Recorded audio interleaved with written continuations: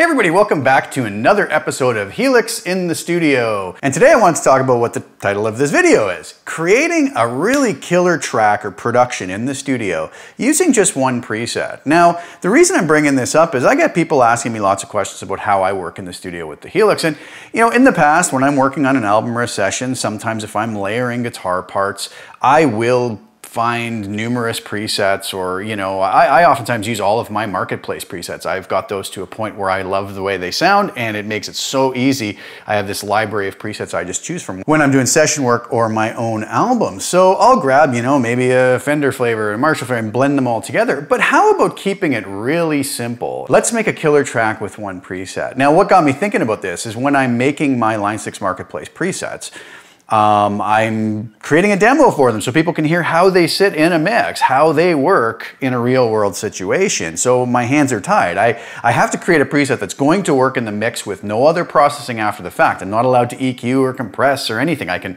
obviously change the volumes and pan the guitars in a mix, but that's about it. So, and I have to basically be stuck to this one preset. So I thought, I'm going to do something interesting. There's a song I wrote back in the early 2000s. It was the first track on my first solo album, which I released, I believe, back in 2005. I was never totally happy with the way the track turned out. Not so much the guitar part or the composing, but just how some of the other parts, the rhythm section, came together. So I got to put out a huge thank you to my really good friends, Minnemann and Henrie, who both played on this track. I redid the track, re-recorded everything on it, and used it as a demo for a new marketplace preset I have coming out based around the Roland Jazz Chorus model we have in the Helix. So you're gonna hear some of this. They knocked it out of the park, and a huge hats off to them. I'm very honored to call them friends and have the opportunity to work with such fine musicians, really wonderful humans and amazing musicians, as you'll hear in the track. So I wanted to rework this track, and I did, and I'm super happy with the way it came out. It's going to be available for download on my website. I'll put a link below if anybody wants to grab the track. It'll be up on my website. It'll also be available in the near future on Spotify and iTunes and all those other fine streaming services and download services. So enough of that. I wanted to use this to basically showcase this new Line 6 marketplace preset I have coming out, and it'll be coming out in just a few days, I believe. I'm just waiting to hear back from when that'll actually be listed, so it should be up there really soon.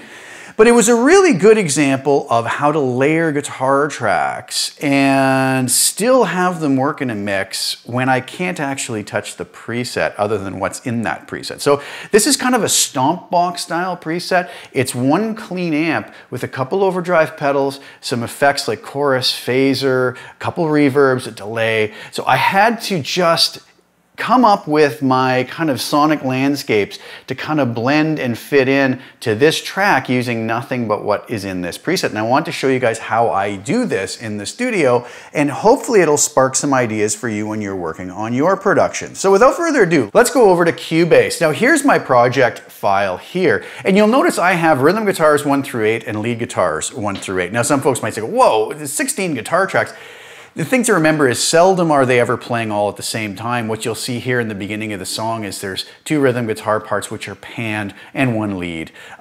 Those are kind of cleanish sounds, and then partially the way through that little lead solo part, I bring in a couple other separately panned guitar tracks that are more distorted tracks to blend. So really there, 5 guitars going on at once. And I think you'll find for the most part, that's what you'll find in here is you'll have maybe 2 rhythm parts which are panned, maybe 4 rhythm parts which are panned in different ways, but of different sonic textures.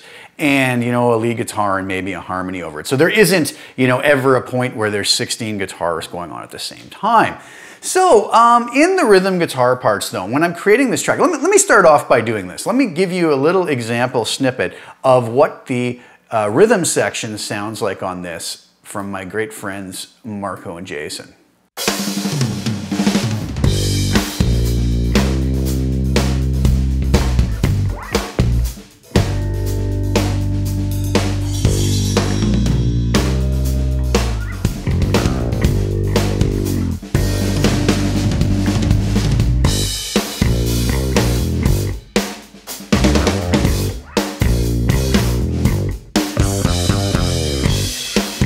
So that gives you an idea of what's going on their tracks. Now, over top of this, one of the guitar parts I wrote was this very simple little textural part as the backdrop for the intro solo.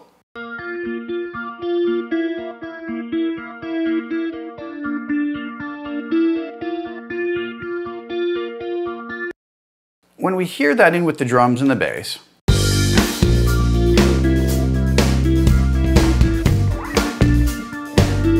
now this is a stereo preset, so I used a stereo panner and I panned that over to the left side, using the stereo panner to kind of keep some of that stereo effect in there. Because what I have on this track is a chorus sound.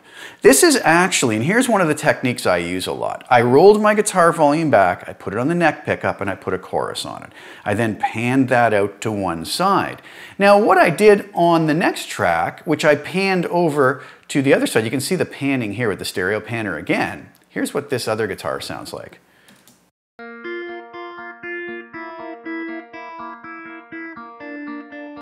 This is a different pickup. I believe this was my bridge and middle pickup, but now with a phaser on it. So when I combine these two guitars panned out with the different texture of, you know, the overdrive, one of the overdrive pedals on, volume rolled way back so it's kind of clean with the odd little edge of breakup, one with a chorus, one with a phaser, and then pan them out, this is what we got.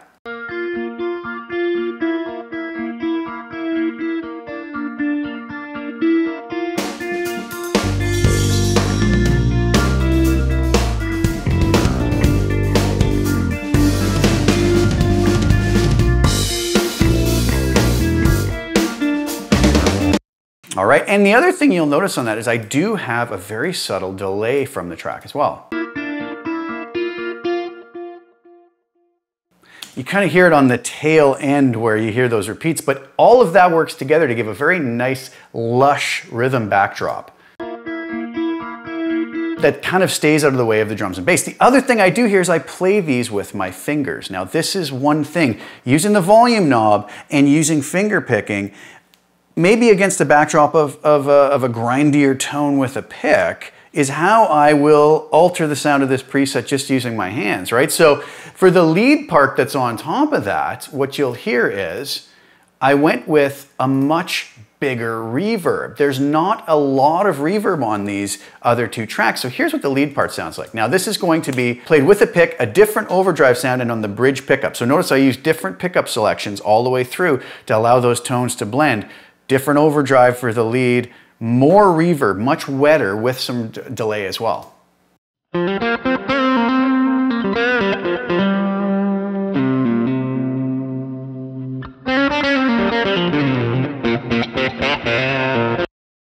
There's a lot of reverb on that, and I get away with it because on the drums, bass, and other two rhythm parts, there isn't really a ton of reverb. I used the delay to give it kind of a spatial sound along with the phaser and the chorus and blended those together. So all of that together sounds like this.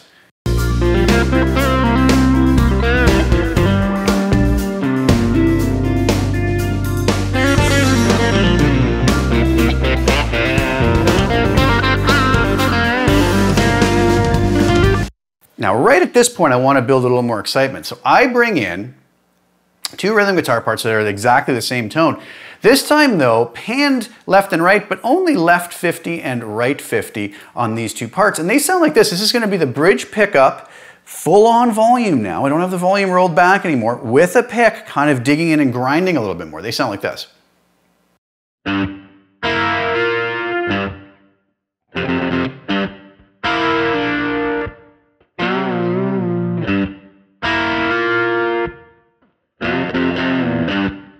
You'll notice sometimes they're playing in unison and sometimes they're playing a harmony part. You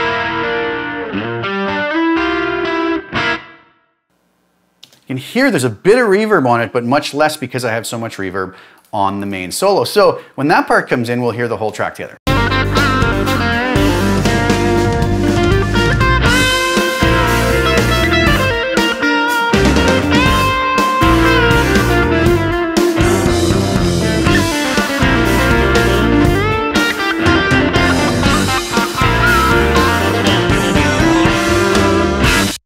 All right, so you see it all blends together. If you notice, those two sort of grindy rhythm guitar parts in the back are kind of pulled back in the mix. They're just there to add some support.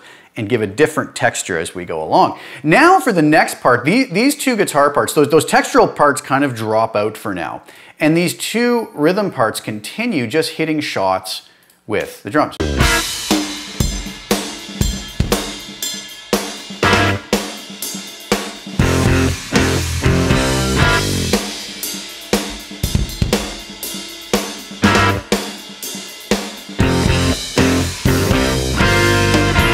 And what that was designed to do is to free up space for this really grindy, rude kind of lead melody part. I was kind of listening, if I remember correctly, to a lot of Jeff Beck and Mark Knopfler and Joe Satriani back then. Kind of weird combination, but this is where all the ideas from this, I think, were influenced by, at least. So here's this lead part. Now this is going to be with a different overdrive pedal, much more grindy, where I dig in more bridge pickup with a pick, full on volume on. And the guitar I was using for all the parts so far is my Vigier Expert Strat style guitar, one of my absolute favorite guitars of all time. I really love that guitar, but here is what this melody sounds like.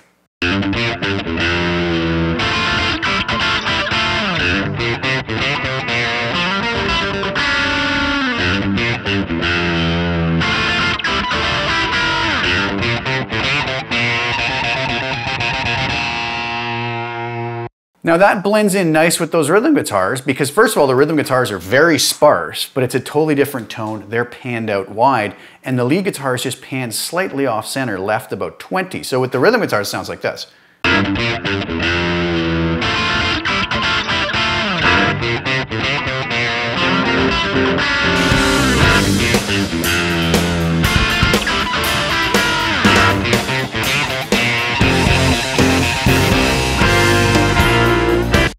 So it comes together nicely. Now, one other thing that I do though, is I add a couple little harmony parts to the lead guitar, and those sound like this.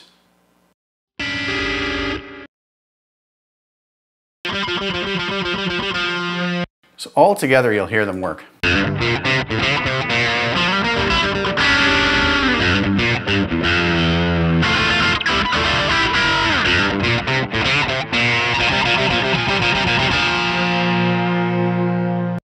But the one thing I do on those parts is, again, I switch up a different pickup selection than the bridge pickup, and you'll hear it here.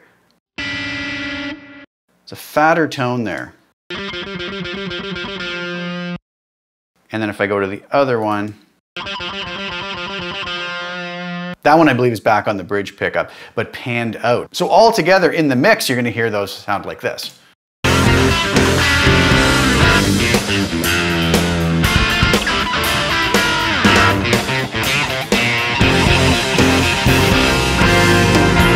Now I go into a completely separate section here. These distorted rhythm guitar parts keep going with this little part.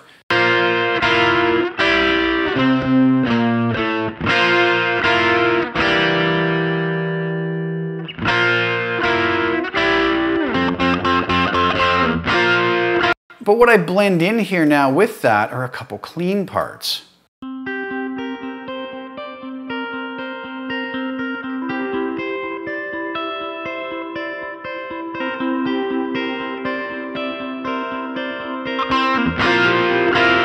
When you hear all those together,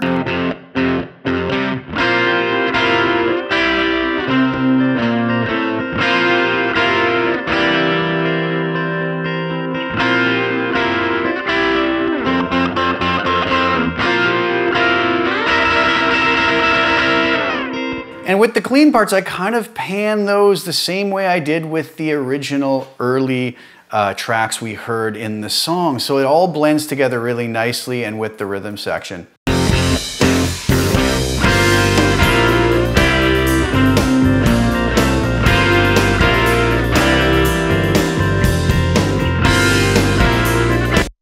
Over top of that though, I also returned to using a very kind of less overdriven lead melody.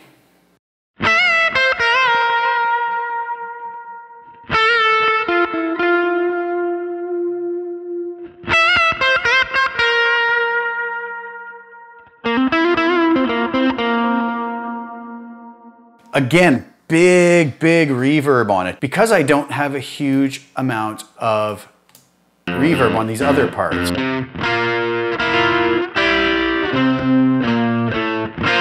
Although I believe on the clean parts here, I may have added the bigger reverb because I just felt like I wanted it to be extra lush at that point. So it's about really picking and choosing where you want these huge reverbs and where you want something maybe a little bit smaller and making sure that they all work together. So after that, we kind of end up back to similar sections and parts. Revisiting the intro with a little bit of a different solo. We then kind of go through the same sections with some variations.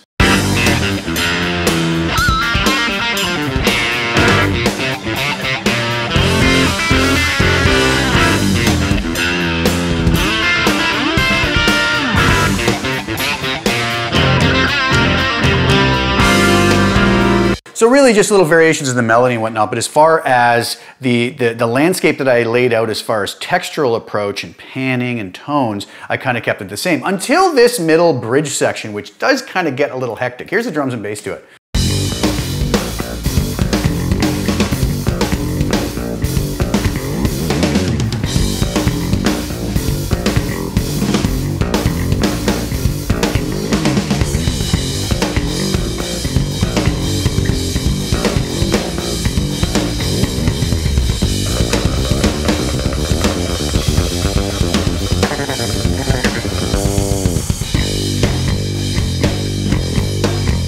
And into the main solo. Man, I'll tell you, Jason nailed it on that, knocked it out of the park. So the part that I originally wrote just as a rhythm guitar part was this.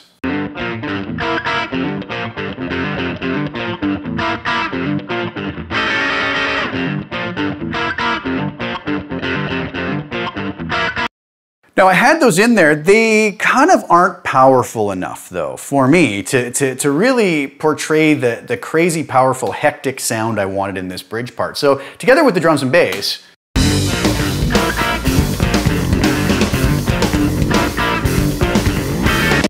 it was a little weak sounding. So what I did is I grabbed this guitar. And this is another way that I kind of use one preset in grabbing different guitars. I grabbed my Vigier GV Wood.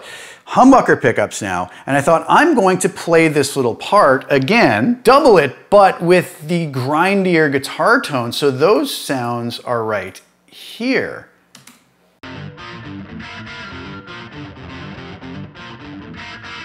So when I combine those with the original tracks,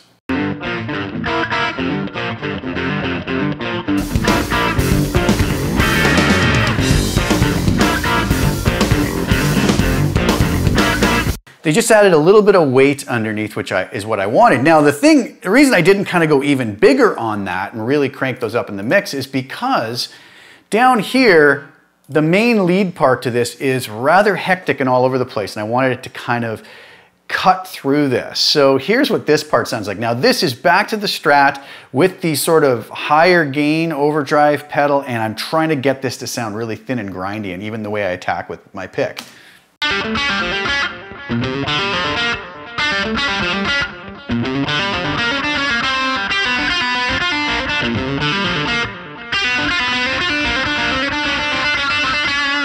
And I add a really crazy harmony to this.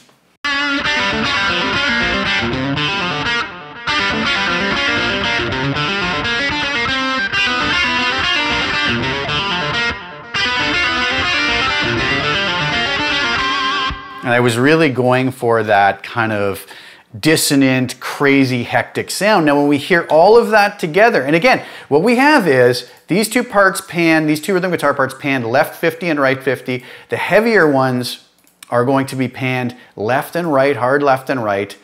And the lead parts are just going to be kind of right 30 and left 30. Just giving everything its sonic space, plus using different tones within this one preset by using different overdrive pedals, different guitars, different pickup selection, and you know, some parts of the tune, like I said, different, playing with the fingers rather than playing with the pick, and all of these things help so that this tone can all blend together in a mix without me having to do any major work. Here's what the bridge sounds like with all of that.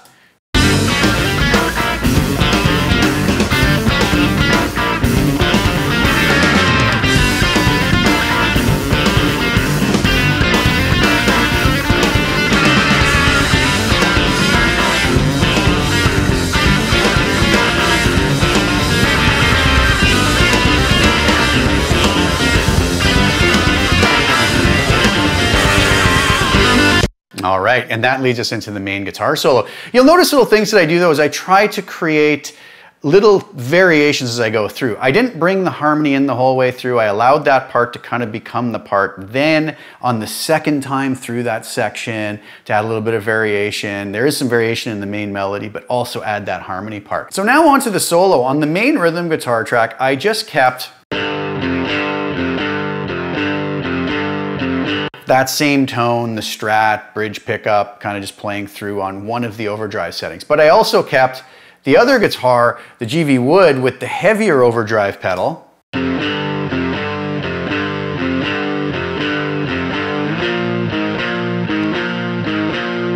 But I wanted to outline these chords a little more. So what I did is I went up to track 1 here, and I took this sound.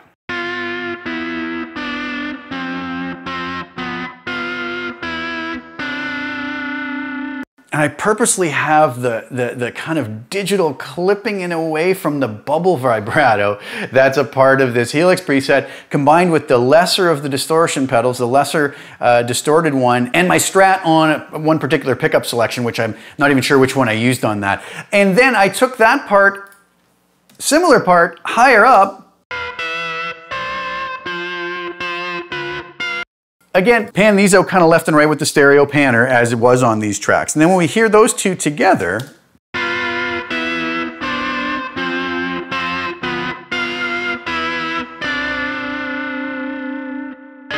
so at this point, it's probably the most guitars that's going on. There's 2, 4, 6 rhythm guitars and a lead part. So all of those rhythm guitars though, using different guitars, different overdrive pedals, and some different textures from the bubble vibrato. And that edgy clipping you hear on the tracks with the bubble vibrato actually help it to really kind of come through in the mix. Here's what those 6 guitars sound like together.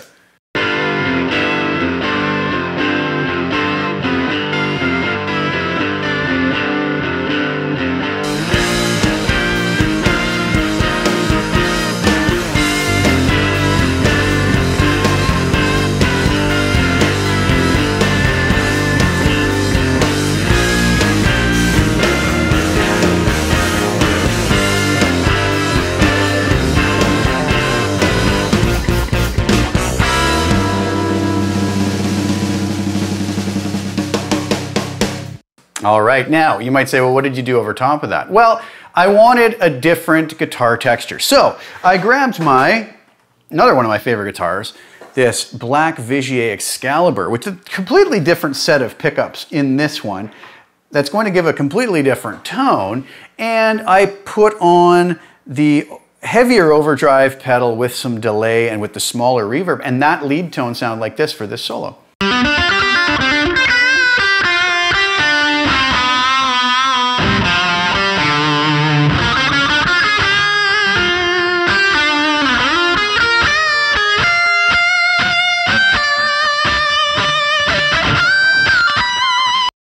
And if we hear that all in context with those 6 rhythm parts, it sounds like this.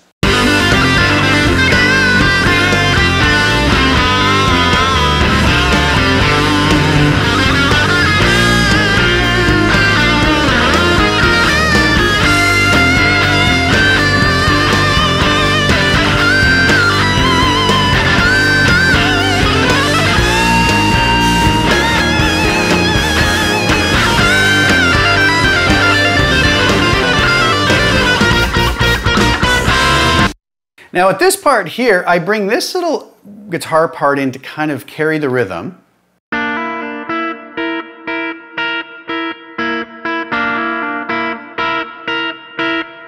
The Strat, not on the bridge pickup again, with the bigger reverb, and I allow the end of the lead guitar part to just kind of do this vibrato where it's rubbing against the frets.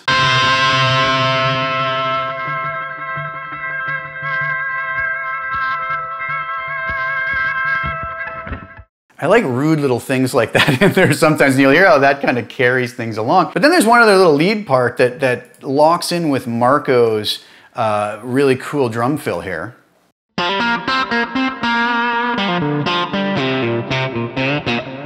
And again, I went with the bigger reverbs on those because it's a much sparser part of the track.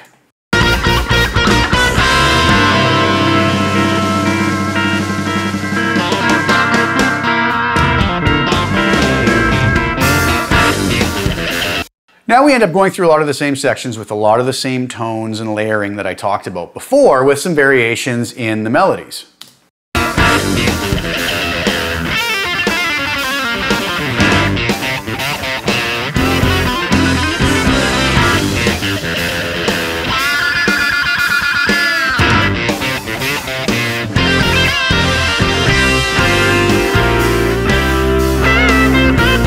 Now, one of my favorite parts on this song is when we get to the outro, and Marco and Jay nailed it again on this part. Love what they did. But here's what the rhythm guitar parts ended up sounding like. Same kind of textural approach as I used in the intro.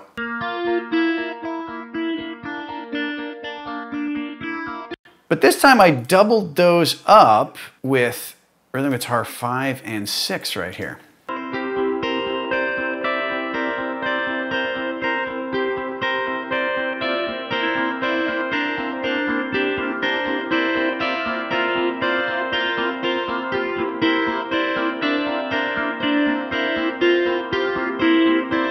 I was really loving the phaser chorus and these just more straight cleans with a bigger reverb, some delay on a couple of them, panned out in ways that kind of blend them together and make room for the drum part and the bass part. So all of that sounds like this.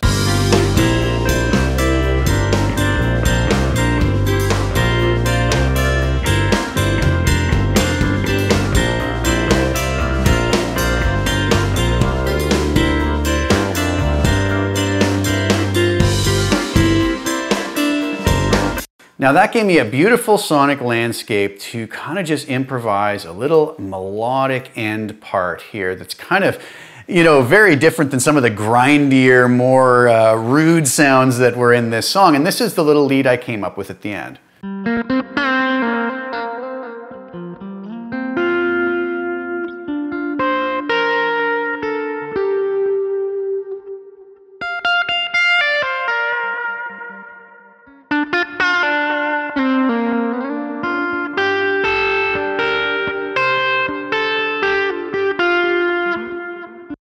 So I was just reacting to what Jason and Marco were playing, and all together that sounds like this.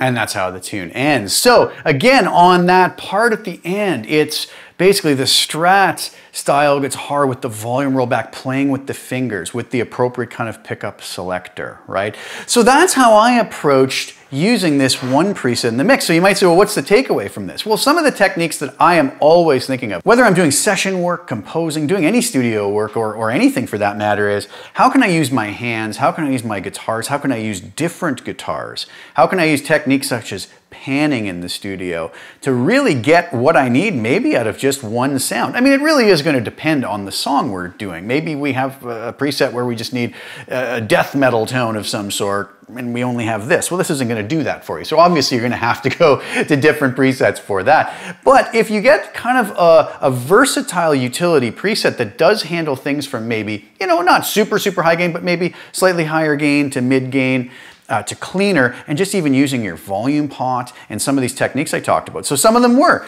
panning creatively, right? So using effects as textures, phaser on one side, chorus on the other. Let those kind of swirl and blend together. Different pickup selections on the same guitar when layering guitars, especially if they aren't going to be panned away. Sometimes if you're going to pan them very dramatically left and right, you can get away with the exact same tone. It's not going to be a problem. Using our pick or our fingers instead, you could tell in this song, I could get very different tones, whether I was grabbing a pick and digging into the strings or playing very softly. Using the volume pot, rolling it off to clean the sound up and retain as much of that edge of breakup as we want, just with, you know, a roll of the pinky, right, to get it sounding that way. So those are some of the techniques that I wanted to throw out there and sort of show you a real world example, let you hear my new song that's going to be coming out on Spotify and iTunes really soon.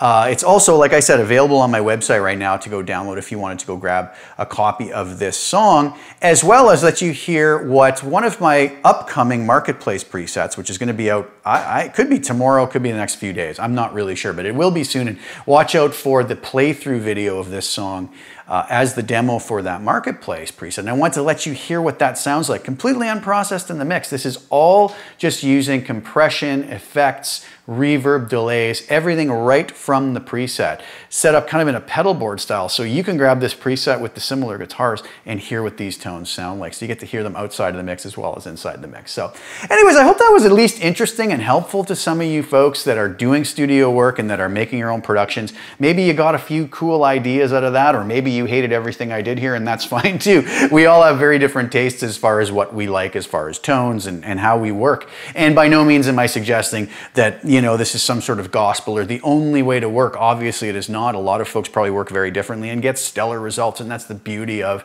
this art form we call music making, right? We all can come up with great results with different roads to get there, I guess. But hopefully that sparks some cool ideas for some of you, and I hope you enjoyed it. So look out for the playthrough video of this in my Line 6 Marketplace preset. Go grab a copy of the song. The song's called Orbit. Features my good friends Marco Minnemann on drums, Jason Henrie on the fretless bass. They both knocked it out of the park, and I can't say thank you to them enough for really bringing this song to a whole new level. Thank you guys so much for tuning in. Please like the video, share it with anybody who you think would get use out of it. Subscribe to the channel and hit the little bell notification to get notified when I put new content out. I'll be back really soon with some more. Thanks for tuning in again. Ciao for now.